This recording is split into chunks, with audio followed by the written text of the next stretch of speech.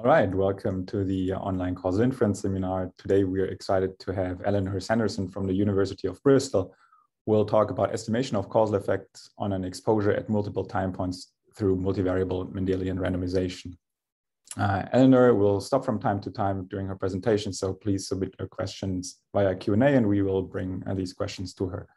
After the talk, there will be a discussion by Stephen Burgess. And as usual, if you participate in the seminar, please keep in mind that the talk will be recorded. Questions today will be handled by Emma, so I'm now switching over to her. Hi, everyone. So as already mentioned by Dominic, please submit your questions to the Q&A. So not to the chat, but to the Q&A. I will read out your questions to Eleanor, or if we have enough time, for some of you, I will ask you to raise your hand and ask your question live. If you do so, please just keep in mind that the session is being recorded so that recording of your voice may end up online later on. So that's all. I hope you enjoyed the talk, and I'll give it over to Eleanor. Thank you very much. Let me just get my screen. Okay. So hopefully you can see the presentation there now. As Emma and Dominic said, I'm going to be talking today about the estimation of causal effects of an exposure at multiple time points through multivariable Mendelian randomization. And as a quick overview, because I'm going to first talk about what is Mendelian randomization, and then what is multivariable MR. We always abbreviate Mendelian randomization because it's a bit of a mouthful to MR, so that's probably how I'll refer to it all the way through the talk. And then go on to talk about multivariable MR with time varying exposures and how we test instrument strength and sort of what the things we need to think about if we want to estimate these sort of models, and finally look at an application of estimating the effect of childhood and adulthood BMI on a range of different outcomes. And I think maybe the first thing to sort of highlight at this point is I'm really thinking all the way through this, where we've got a single exposure that might vary over your lifetime, a single outcome that will apply at some point in your lifetime. And we're trying to estimate what is the effect of that exposure at different time points in your life on that single outcome measured at one time point. So we're not extending it beyond that. So there would be an application of the effect of childhood and adulthood BMI. We're saying, right, one of the things we look at is that type 2 diabetes. We're saying, is there an effect of your BMI in childhood and your BMI in adulthood on type 2 diabetes in later life? And that's very much the structure of all of what I'm going to be talking about today, is that sort of model. But going back more simply, sort of what is Mendelian randomization?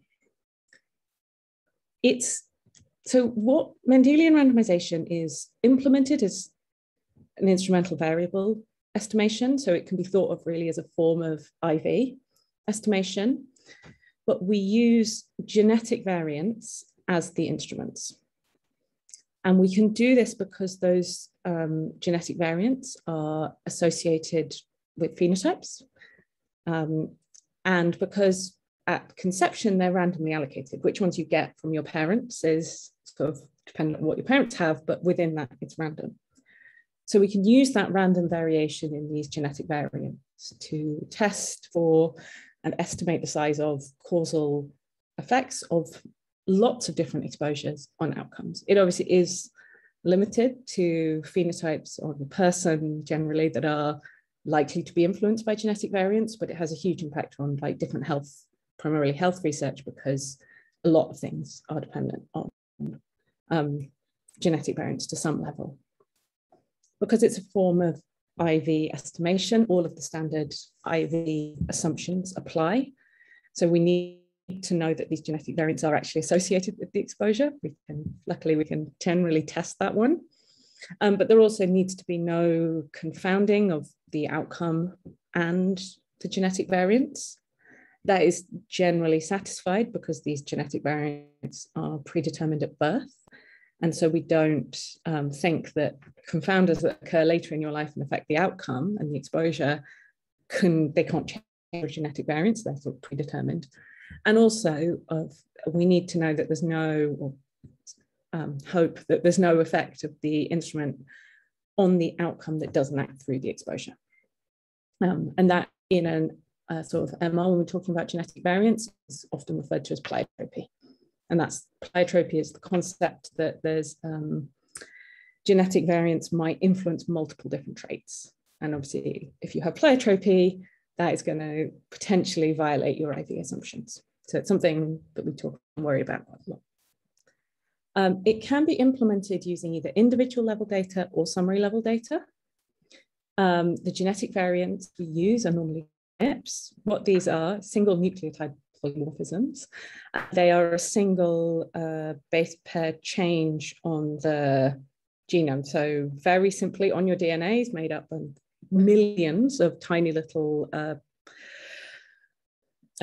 these tiny little SNPs, which can take one of 4 values, and randomly across the population, there's lots of points where people might have 1, 2, or 2 variants of that.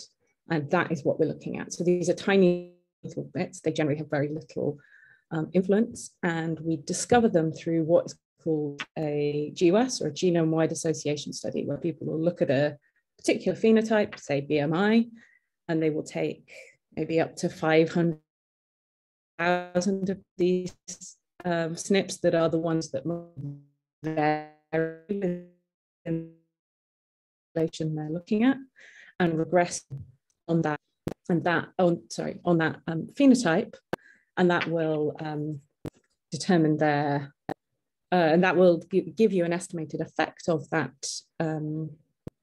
variant on the phenotype. The ones that are significant, once you've taken account of the fact that you've done 500,000 tests or whatever it is, so you have to account for multiple testing. But once you've done that, anything that is really significant, you might take forward to be an instrument in your MR analysis. If you have individual level data, that can be implemented then in a sort of standard 2-stage least squares, using those genetic variants that you've identified from the GWAS. And if you have summary level data, where the reason this comes about is those GWAS then can be published online. So you can have the SNP phenotype, so the estimated associations for all of that data set just available online for lots of phenotypes. So then the SNP sort of exposure association and the SNP outcome association and regress them on each other to get an estimate of the MR effect. And that gives you the, that will give you the MR effect. And actually, under some assumptions, individual level MR and summary level MR are sort of mathematically identical. So what we're estimating isn't changing. What is multivariable MR? It's quite simply where you have multiple exposures within the same phenotype, within the same analysis. So we might have 2, could be more generally limited to 2 exposures that are associated with these genetic variants, and we can include them both in the same estimation. But the reason multivariable MR is quite interesting and quite relevant here is that it estimates something slightly different. So it estimates the direct effect of each exposure conditional on the other exposures that you've included in your estimation. But equally, whereas MR will estimate the total effect of your exposure on your outcome, but equally, it can account for pleiotropy. So as I said at the beginning, pleiotropy is something that we really do worry about quite a lot in MR estimation. There's lots of cases where we think that SNPs might be associated with multiple different traits. And multivariable MR, if you know what those traits might be, multivariable MR can give you causal effect estimates of each trait, even in the presence of that pleiotropy. So the example I have here is looking at sort of different types of cholesterol, HDL, LDL, and triglycerides on, I've just put outcome because it could be, this is done for lots of different things, but we could say coronary heart disease or anything you want, really, anything you might be interested in. But these 3 different traits don't have separately identifiable genetic variants. There's a huge amount of overlap in the genetic variants identified for each trait.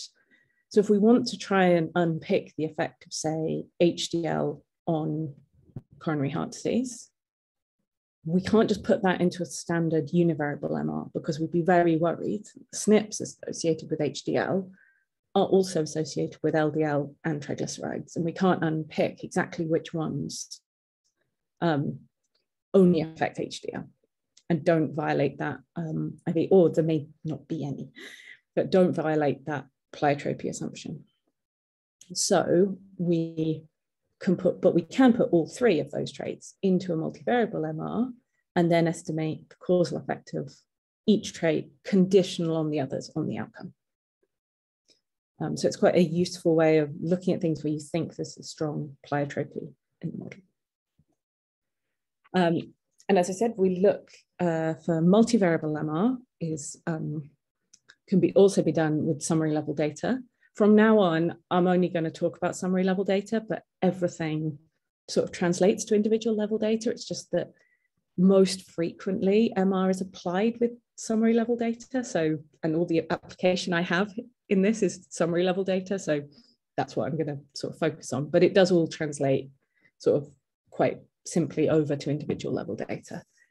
But if you have summary level data, then you can take the SNP outcome association for your full set, the set of SNPs that are associated with any of your exposures, and regress it on the association of those SNPs with each exposure in a regression with no intercept. That equation isn't wrong. You do leave the intercept out, you fix the intercept to 0. And that will give you the estimated causal effect of each of your exposures on your outcome, your MR estimate. And it's weighted to account for variation in the SNP outcome associations. Now, as in sort of standard IV estimation, we need to think about what the assumptions are when we're doing a multivariable model. These are assumptions of multivariable MR, but again, they're the assumptions of any multivariable instrumental variable estimation. Your SNPs need to be associated with each of your exposures. But here it becomes a little bit different because they no longer need to just be associated with the exposure. They need to be associated with the exposure conditional on the other exposure that's been included in the regression. They also need to Eleanor? Yeah. I'm sorry, I'm really sorry to interrupt. Your audio video is cutting out from time to time. So if you wouldn't mind just turning off your video, maybe that would make things better. Yeah, sorry. Sorry. No, it's fine. It's just. There we go. All right. Sorry about that. That's okay. Yeah, your instruments have to be independent of all confounders of any of the exposures and the outcome. And also, again, we need this assumption that there's no pleiotropic effect of those SNPs on the outcome that doesn't go via the exposures that are included in the model.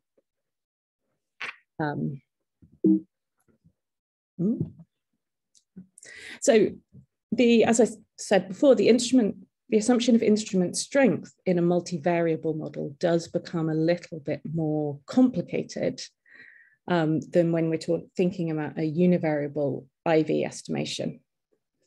Because if we just looked at sort of standard F statistic standard associations that we might measure with a F statistic, your instruments can appear to be really strong, but actually be weakly associated with each exposure conditional on the others. So for example, if in figures A and B here on this slide, we've got some genetic variants that are associated with the one of the exposures.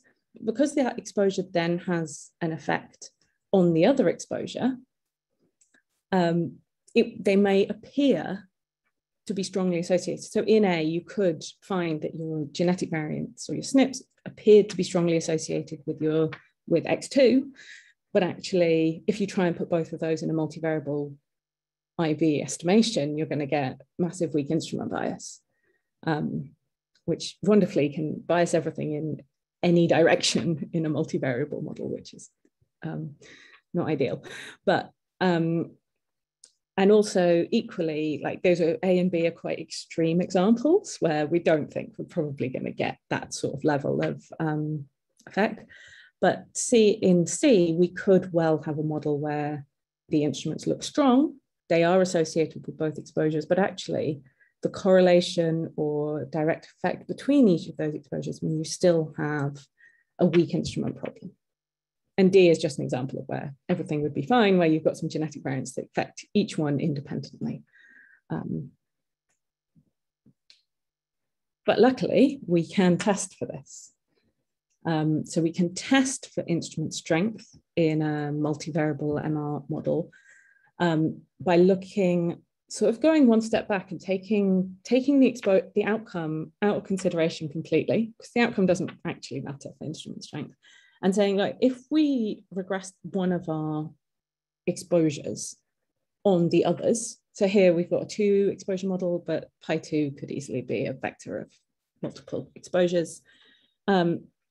Is there over-identification in that regression? If there's more variation in that, more instruments in that regression, then we need to estimate that. That means there's enough to estimate all of the exposures in the model. And very simply, that's sort of what an F statistic does. It's the same. This is a sort of 2 sample version I put on the slides here, but the mechanism is the same in a 1 sample estimation.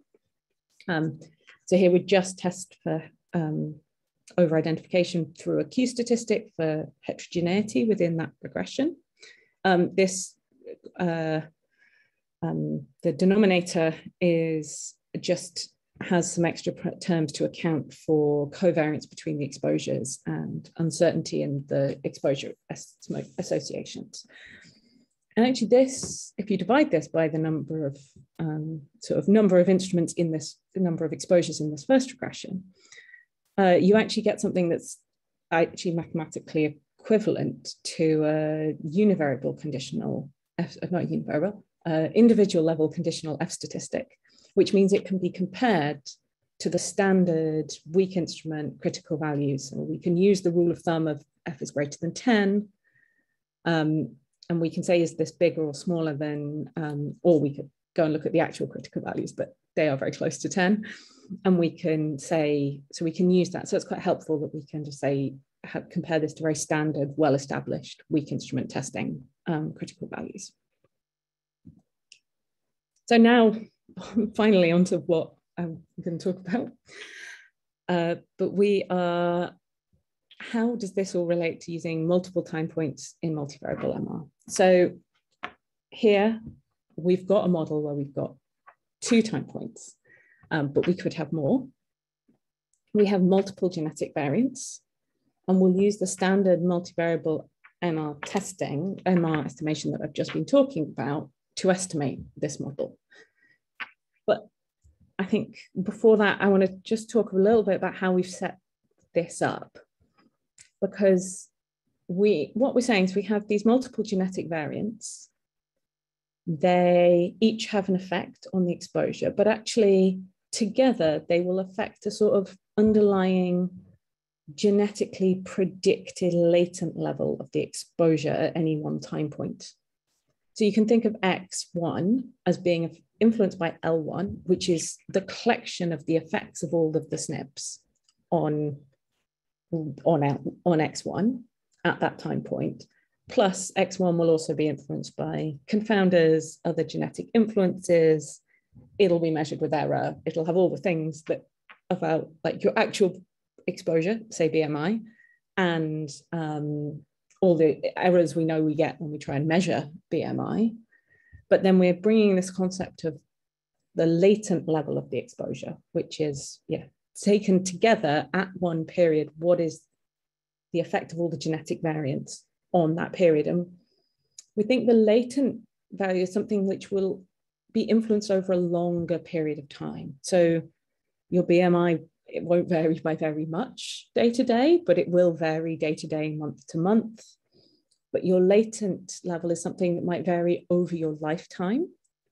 But it probably is something, you'll have a latent level in childhood, you'll have a latent level in adolescence, you'd have a later level in later life.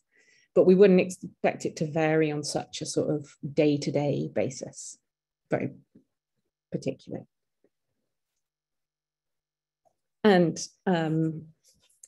importantly, the reason we bring this in is we need to know that we can separate out the genetic effects on each period. So that's why we try and think about it in this way.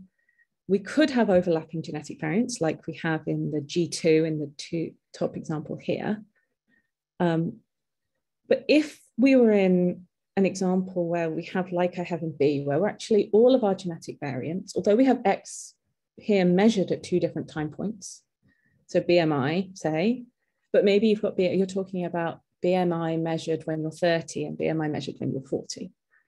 And in that case, we might think that actually we've got the same genetic influences going into those 2 BMI measures. They won't be the same, but the difference is all driven by confounding and environment and things. And actually the genetic influence over that time hasn't changed. And we want to be able to, if we're going to try and estimate these models, we need to be able to distinguish that situation from the situation I put in A, where we have 2 different latent periods that we're considering. And that might be if we had BMI when you're 10 and BMI when you're 20. Now those still a 10-year age gap, but actually the genetic variants, we know those are carefully picked because we know puberty actually has an influence on the genetic variants influence BMI. But those 2 time periods are the same distance apart, but they might have we might be able to estimate that model when you're 10 and 20, and we wouldn't be able to estimate a model including, say, 30 and 40 because they'd be too similar. But luckily, we can test that using exactly the same weak instrument tests that we would use in any multivariable MR estimation. So firstly here, this is some simulations where we've got a set of genetic variants that influence these latent variables for 2 different time periods. The genetic variants are set up so that the correlation, the only things that influence L1 and L2 are this genetic variance, which I think was about 150. It's 150. But there's a correlation of 25% correlation between L1 and L2. They then influence X1 and X2, and X1 and X2 both have an influence on Y. In blue, here is the direct effect of each model. Those of you who are paying a lot of attention will have noticed that the total effect on here doesn't actually, that I've put in red here, which is what we're trying to estimate from the MR estimation, isn't actually what this total effect would give. And what I've done in this simulation is I've estimated the model with a univariable MR and a multivariable MR to get the total effect and the direct effect. But the reason this total effect is not the same is because now that we're thinking about multiple time periods, actually in a univariable MR, this path, we don't just have the X1 to Y pathway and the X1, X2, Y pathway to take into account. We've got this, what you might call pleiotropy, but it's not, I don't know if pleiotropy is quite the right word because we know these genetic variants influence our exposure. And so they're going to have an influence at another time point. And we need to take that into account in when we work out our multivariable MR.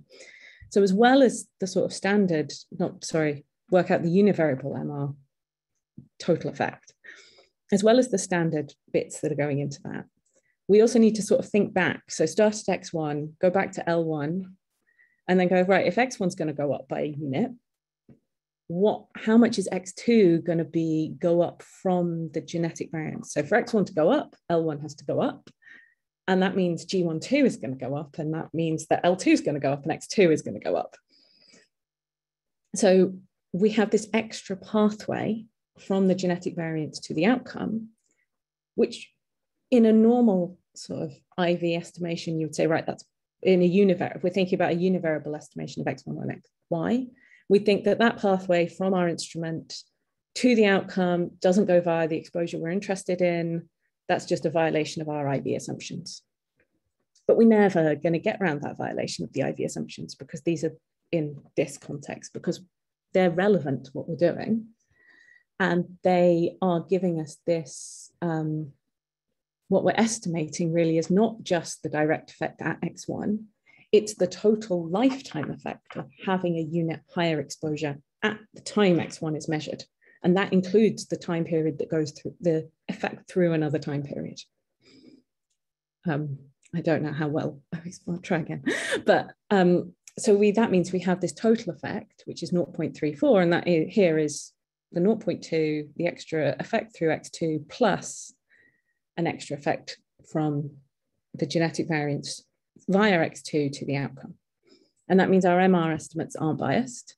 And equally, the multivariable MR estimates give us an estimate of the direct effect at each time period conditional on the other, which in this model with there's only 2 time periods that matter is exactly the same as that sort of traditionally defined direct effect. Now I've estimated another model where we have 1 latent period. So that is, there's just one, this is the BMI where you've got measured at 30 and measured at 40, and you're trying to include them both in one estimation.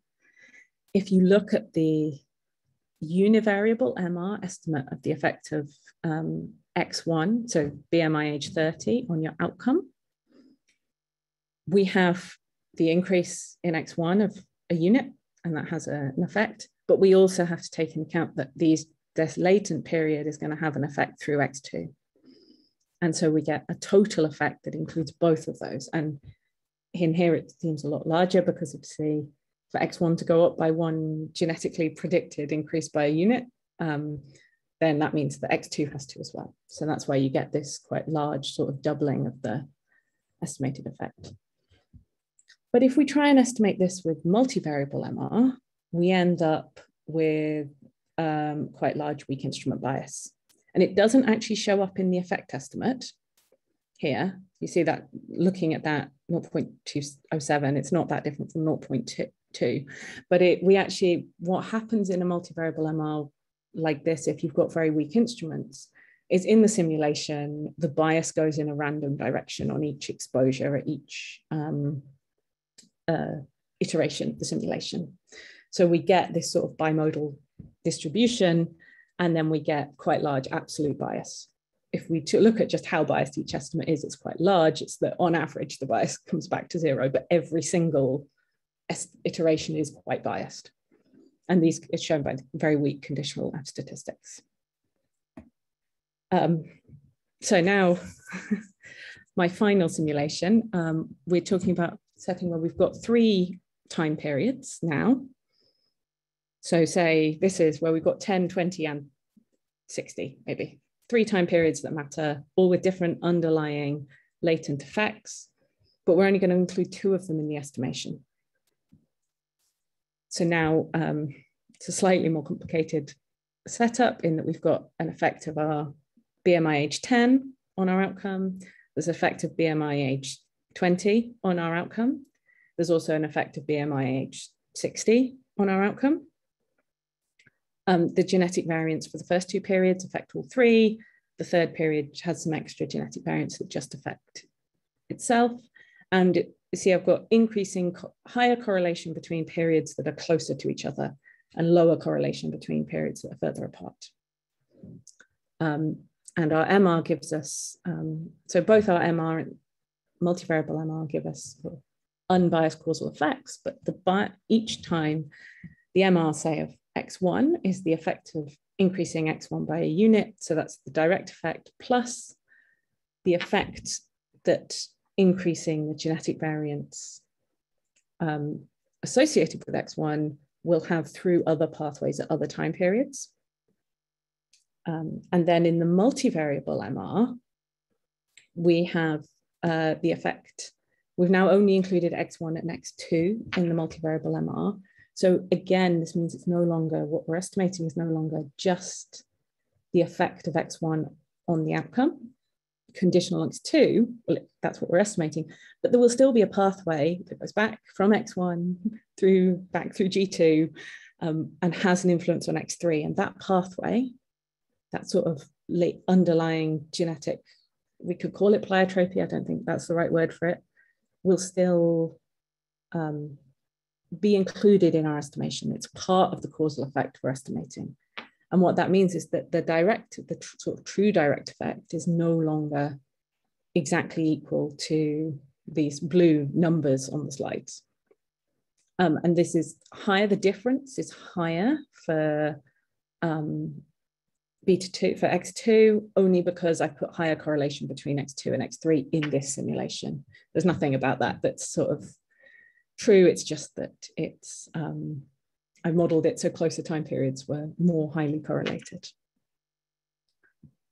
Yeah, okay, so now I'm going to sort of try and explain this in an application. So maybe if anyone has any questions, now would be a good time to stop. What questions?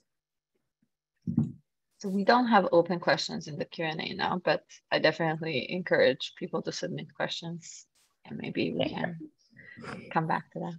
Yeah. Okay, so now I'm going to talk about this, applying this to 5 different outcomes. 3 of these are Sorry, actually, Eleanor, if you don't mind, I would have a short question if there's no other.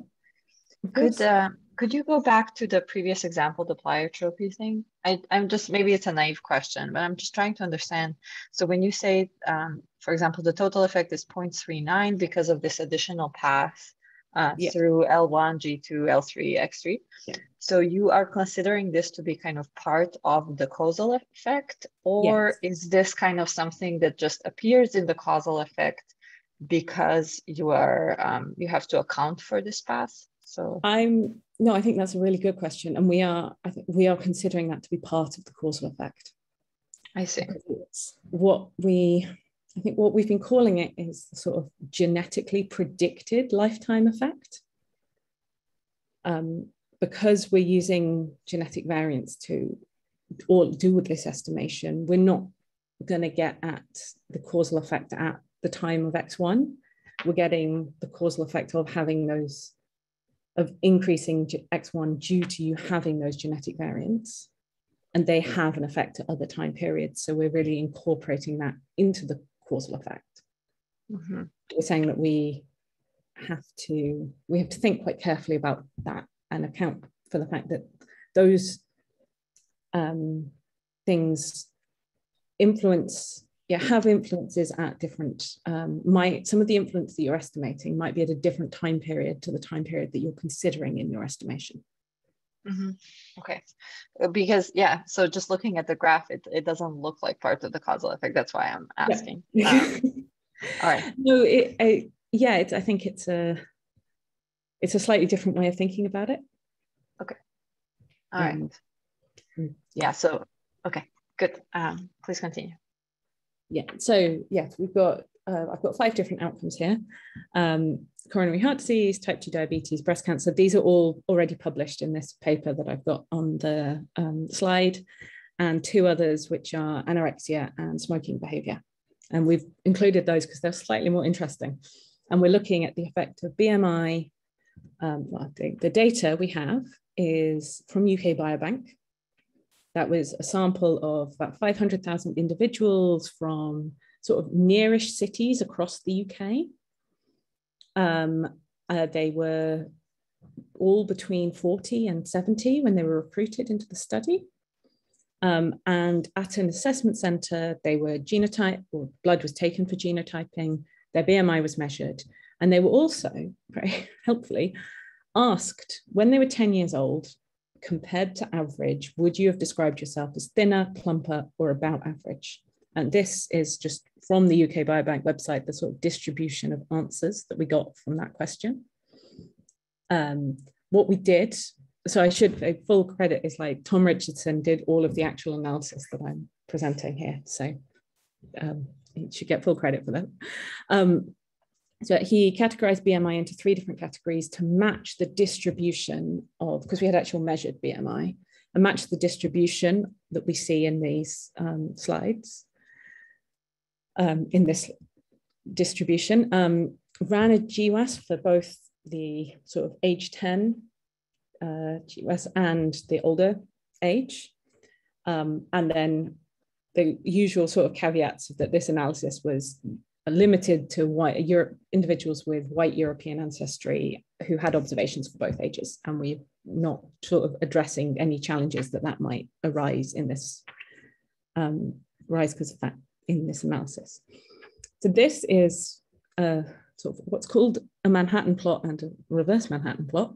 So the top is the GWAS results. This is how they're often presented. This is the whole genome. Everything in gray is SNPs that don't have any sort of, well, some of them do have an effect, but the height is the inverse log minus 10 p-value. So basically, the higher the line, the more associated that particular locus on the genome is with the trait that we're looking at. And we tend to take sort of the top SNP. Each SNPs are so highly correlated in very, very small regions that you'll get these like clusters where they all have an effect, and then you just take one out of that region. And you can see, so the yellow lines are ones that are more associated in childhood, and the blue ones more associated in adulthood. But as you can see, there's a lot of overlap. So some of the ones that are more associated in childhood are still quite associated in adulthood, but there is a difference. So that's the sort of what this is showing, is that we get different genetic effects in childhood and adulthood, but there is overlap between them. And then we ran a univariable MR estimation to estimate the effect of childhood adiposity, and this multivariable to estimate the effect of childhood and adulthood adiposity. The data was from a load of previous GWASs. We excluded UK Biobank, so in order to make sure that these instruments, these SNPs, weren't selected in the data set we were analyzing. And we tested that, along with that graph, we tested that we could actually get separate genetic signals, separate strong instruments for each time period. And these are the multivariable analysis F statistics show that we do actually get, they're not huge, but they are bigger than 10, and we are getting sort of strong instruments. And these are our results for these three outcomes. For coronary heart disease, we see an effect in childhood in the univariable MR that then attenuates completely in the multivariable MR, and the effect in adulthood remains, implying there's just an effect in adulthood. We get the same in type 2 diabetes. Interestingly, for breast cancer, it seems to be that the effect of childhood adiposity has a sort of persistent effect on the risk of breast cancer, and there's no effect in adulthood. This is actually consistent with some results on how like puberty can affect your risk of breast cancer. So it's not actually a completely surprising result. We then went on more recently to look at two other outcomes, anorexia and smoking behavior. These are the two GWAS data we used for these. So we looked at anorexia and then smoking initiation, so whether you ever started smoking and whether you've stopped smoking. And these are the results we get for these. So for anorexia, we get a positive effect of adiposity in childhood and a negative effect. So these are odds ratios because it's binary outcomes. So this is saying that adiposity in adulthood appears to be protective against anorexia. And when we put these into a multivariable MR, actually the results get stronger. So we get a more strong, higher adiposity in childhood increases the risk of anorexia and a more protective effect in adulthood. And now clearly that, when we go back and look at the GWAS, most of the people in the GWAS develop anorexia in their teens. So saying that your BMI when you're 60 is going to have a causal effect on anorexia when you're in your teens is like, that doesn't really make any sense.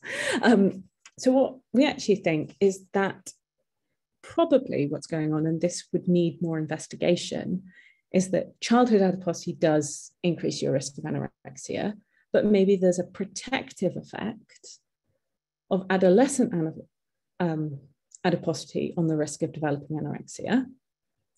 And the genetic variants associated with adolescent adiposity are actually very highly correlated with adulthood adiposity. And that is why we're seeing this effect. Because although we're trying to estimate an adult to anorexia effect, we're picking up the adolescent to anorexia effect. And that the causal effect that we're estimating is not the effect of BMI when you're between 40 and 70. It's the effect of BMI in adulthood overall, and we can't define exactly when that time is. And smoking, we get a very similar result. I mean, slightly different in the fact that the univariable MR shows a sort of negative effect in childhood and a negative effect in adulthood. But when we look in the multivariable estimation, the childhood effect disappears completely. There's no association between childhood BMI and smoking or smoking initiation, but the adulthood effect doesn't. But again, smoking is not something people tend to take up when they're 50. It's something people tend to take up when they're 20. And again, we think that maybe what we're getting is this effect, and that we can't actually distinguish that period with this data. And in order to be able to unpick whether what we hypothesize is actually happening in these results is happening, we would need more time periods. So we'd need to have a measure of BMI at various different time periods to know that we could unpick them using genetic variants, so test that, and then we could try and unpick at what time period after age 10 BMI affects smoking. But that from this data, all we can say is that some period after you're 10 and over your life, your BMI does have a causal effect on your smoking behavior. And thank you. This is thank you to these are all the people I've collaborated with on various aspects of this work, and these are the references for the papers that are published that I've sort of covered at least a little bit in this talk. Thank you. Thanks, Eleanor. We do have some questions. Yeah. Maybe I'm putting Eric on the spot, but there's a question from Eric Chetkin. Chetkin, do you want to ask your question live? If I will let you talk, and then if you feel comfortable, please feel free to. Yeah. Can you hear me? Yes, we can. Thank you. Thanks, Eleanor, for a really nice presentation. So my question goes back to the DAGs that you presented, particularly for temporally ordered exposures, because they suggested that you were ruling out any time variant confounding. So for instance, BMI when you're a teenager may causally impact how much you actually exercise and work out when you're a young adult, which in turn may confound the causal effect of BMI when you're older on, let's say, heart disease. Yeah. It's unclear to me that multivariate, or under what condition does multivariate MR deals with this problem, which we know is a real problem in observational studies. Can you please comment on that? Yeah, so because we are using genetic variants that are fixed at conception to identify these effects, any sort of time varying confounding, I think, would fall into the confounding estimates of the estimates that so we wouldn't be too concerned about it. Reverse causation from the outcome to the later exposure. So if that I don't know, even if it's then confounding, if you think your outcome does have an effect on your exposure at later time periods, is possibly a concern. But as long as we don't think our genetic variants influence the time varying confounder or the outcome directly, so that assumption still has to be satisfied, then I think time varying confounding isn't something we're too concerned about, because we're looking at the influence estimated through genetic effects that are fixed. They might have different effects at different time periods, but they're fixed. What they are is fixed at when you're born. Okay. Could I ask you please to go back to the pleiotropy example? I'm sorry to be so annoying with that. I just wanted to make sure I understood kind of also Eric's question as well. So here, I think for me, I would think if this is your kind of causal graph of interest, I would think that kind of controlling for G2 would exclude this extra causal part, or this extra part that you have in the total effect.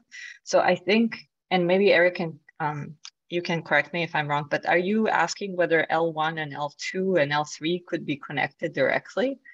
Because that would be my, it seems to be that you're excluding the option that L1 and L2 and L3 are directly connected somehow.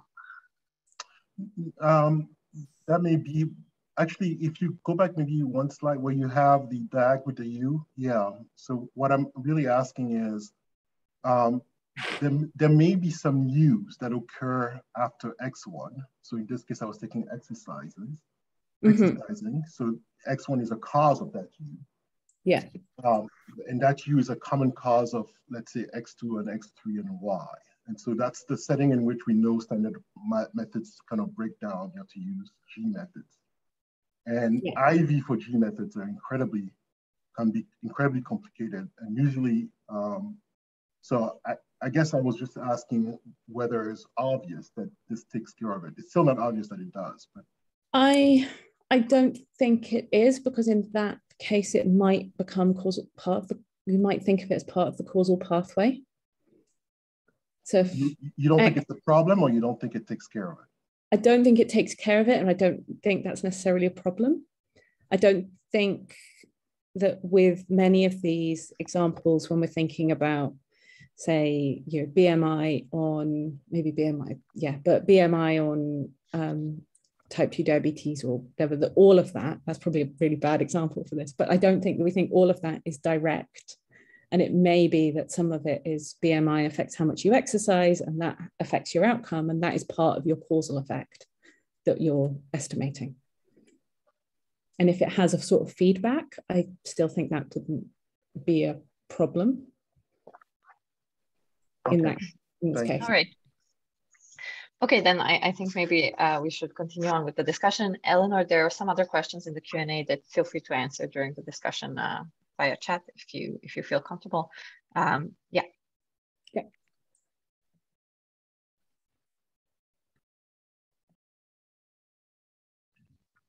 So yeah, Stephen, please. Great.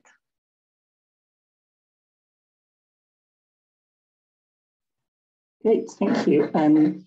Yeah, so I'm going to discuss some of the topics which have been brought up by Eleanor in that really interesting talk. I think just to give a quick kind of summary as to how do I understand Mendelian randomization. So as Eleanor said, it's a widely applicable technique. It's a technique that can be performed using data which are publicly available. It's a technique which compares genetically defined subgroups of the population with different average levels of the putative causal factor. For me, it's valuable in terms of providing evidence about the existence or non-existence of a causal relationship. Obviously, that's based on untestable assumptions, as any causal method is. In some cases, these are plausible, and in other cases, these are less plausible. But I think some of the questions from Eric and others in the chat are more questions about the interpretation of estimates from this method. And I think when we're using this as a method to actually estimate quantitative quantities, both quantities which we're going to give an interpretation to, and in terms of what we think might have a real world interpretation, that this is slightly more questionable, that the genes change exposure in a way which we can't necessarily provide an intervention which exactly mimics. And so while I think this approach is interesting, and I think there are things that we can learn from this, I think I'm also slightly concerned that this way of applying Mendelian randomization really focuses on causal estimation rather than causal hypothesis testing. And just to give an example of this, thinking about model misspecification, I'm going to put a few equations up, hopefully not that many, because this is PowerPoint and it's difficult to put equations in PowerPoint, but I'm going to model an exposure variable, which I'm going to call X. I'm going to say this exposure variable varies over time. I've got here 30 genetic variants, which are my instruments, and these have kind of direct effects alpha 1j, and this time varying effect alpha 2J, which varies depending on cosine. So we've got some wiggling going on there. So that gives us the identification. And these wiggles, they all have the same period, but they start at different points. So there's some offsetness there. There's a confounder, which is U, and there's some error terms. And if we think about the outcome here, I'm going to think that this outcome is just defined based on the values of X at time 10 and at time 50.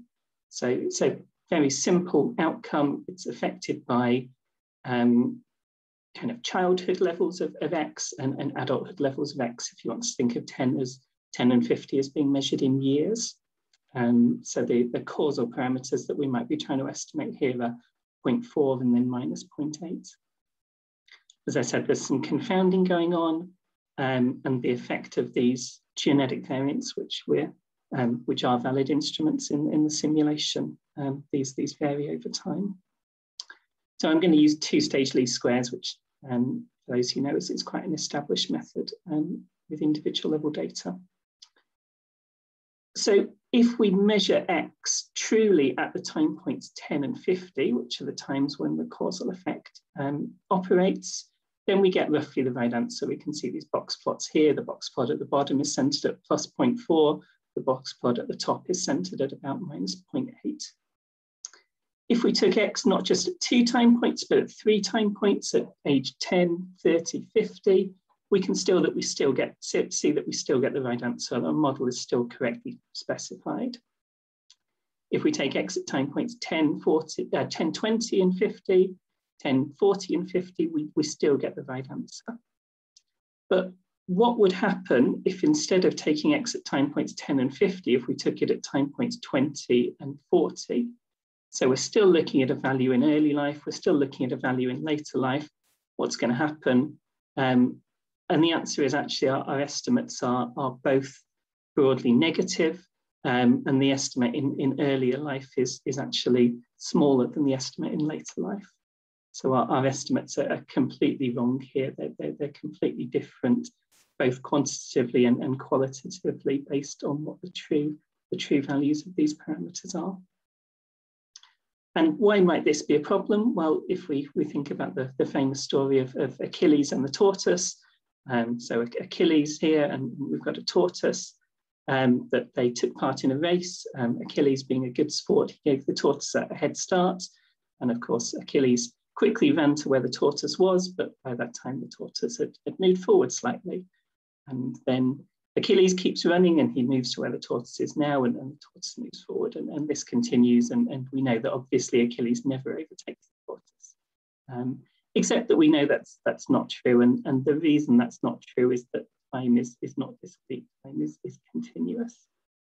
And my concern is that the models that we build using the values of the exposure at fixed time points, our models will always be misspecified. If you want to talk in the language of instrumental variables, the exclusion restriction assumption will always be violated. And the question is, are estimates from this technique going to be reliable? So when we think about the exclusion restriction assumption, if we think about the classic directed acyclic graph, is it plausible that if the exposure influences the outcome in a continuous way over time, in a cumulative way, in the way that we think quite a lot of biological variables will affect? You know, it's not that suddenly if you changed somebody's BMI at age 50, then magically all of the effect of being obese up to age 50 wouldn't have any previous effect. So we might expect that these specific values of the exposure that we've measured don't explain the totality of the relationship between the instrument and the outcome. So just in summary, I think Mendelian randomization is really valuable for testing evidence for a causal relationship. Even in straightforward examples, the interpretation of estimates is not straightforward. And I'd want to give caution in using methods that apply this approach in a way that relies on the interpretation and comparison with numerical estimates. Quick shout out to Haodong Tiang, who's my PhD student, who's working on some of these problems, and we don't think this is a complete loss. We think that there are some ways in which we can interpret these, but I think that some caution, some care is needed. Thanks for listening. All right, thanks for the nice discussion, Stephen. Eleanor, do you want to, if you want, you can quickly respond if you want. Yeah, thank you. I think the only thing that, yeah, Stephen's quite right that we haven't thought about continuous time. We've been thinking about this as very much like variance having an effect on a time period, but also that maybe from the way I've been thinking about it, the violation of the exclusion restriction is not so much of an issue because we're taking that pathway into account in our causal effect estimates. And that does mean you can't identify which period it is that matters, even if you've measured your exposure at a certain time period. And that is, I think that's the same problem we're thinking about, but just in a sort of slightly different way of thinking about it.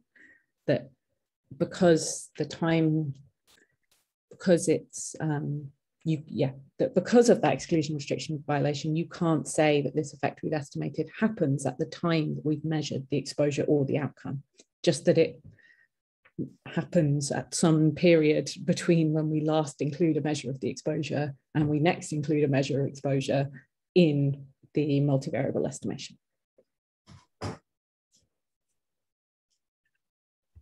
All right.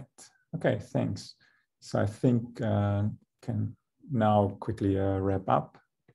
First of all, thank you so much, Eleanor, for a very interesting talk, and Stephen for a very nice discussion. Next week, we're going to have Colin Fogarty from MIT, who will talk about pre-pivoting in finite population causal inference. Thank you all for coming and participating. Hope you have a great week, and see you next time. Thank you.